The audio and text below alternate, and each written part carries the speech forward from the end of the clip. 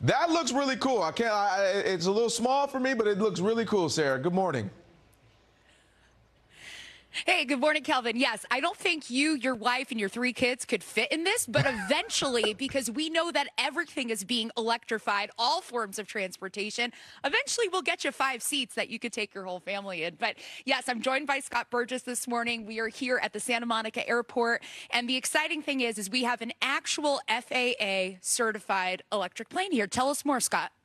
This is the very first electric airplane certified by the FAA. They've been working on this technology, many projects all over the world for 20 to 25 years. It's finally here. So this technology is going to revolutionize travel. It's clean, quiet, much lower cost, and it's going to be more inclusive. So it's going to revolutionize how we travel. Even just getting an air taxis, the operational cost per hour of the air taxis are much less. So if you want to fly from Santa Monica to Burbank, $50, 15 minutes during rush hour. That's perfect. And you get there so much faster than getting an Uber or driving yourself. So I'm looking at this. This is the charger. Can you show us how this works? I imagine it's just like plugging in for your electric vehicle. Just like an EV. So this plugs into 220. Or if you got phase 3, you can plug in and charge faster. But then this is just like you would plug into your Tesla or Volt or whatever. Here you go. And how long does it take to charge this plane? This plane, if you fly for 1 hour, it'll take about 1 hour and 20 minutes to fully charge. But just remember, this is the very first plane that got certified, and it's the smallest. It's for flight training.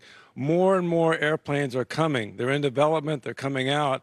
Longer charge or longer flight times, bigger payloads, more practicality, less charge times. Yeah. It's every month there's all these enabling technologies that are being improved. So this is the future, but it begins now here at Santa Monica Airport. Amazing. So I want to take you to the other side of this plane and also introduce you to one of the pilots that gets to fly this and train a lot of the up-and-coming pilots. This is Luke. Thank you so much for joining us this morning. Of course. So you get to train a lot of up-and-coming pilots. I'm going to have you, you can stand right there.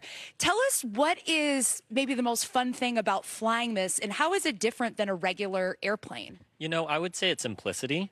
It's really easy to fly. It's very stable. And the most fun thing about it is you can kind of do whatever you want in it, as long as you're not breaking FAA regulations, of course. But it's a very stable trainer aircraft. So if I'm bringing a new student in it, I can let them do the takeoff on the first flight. I can let them fly around, do whatever they want to do, play with the aircraft, experience flying for the first time, and they're at the controls the entire time. And that's what I love about it.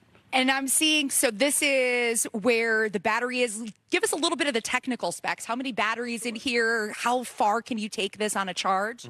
So we have 2 batteries. We have one located right there and another one in the back. We also have a liquid coolant within this area here. And so on a normal charge, you can take it about, I'd say 50 minutes to an hour, standard with FAA regulations. And what we will usually do is take it up, go over to the Palisades, Malibu area, do some maneuvers, and then come back for landings training. Amazing. And we know that the aviation industry needs up-and-coming pilots. You are helping to bridge that gap and bring them into the pipeline.